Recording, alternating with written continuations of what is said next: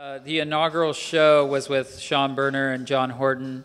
They are the curators for this, and they wanted to create an artist-run gallery that allows artists the freedom to kind of express an installation, a style that they might not be able to do otherwise.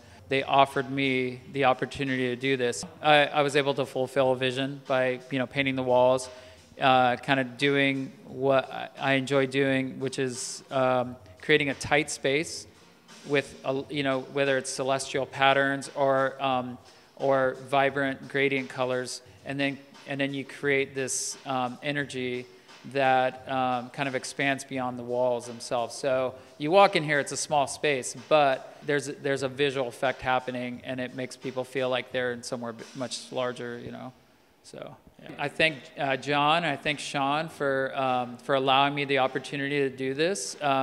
Guys like that have faith in me and see the potential in so many artists. Something like this is definitely a gem and an asset to many assets that are provided here at WAL.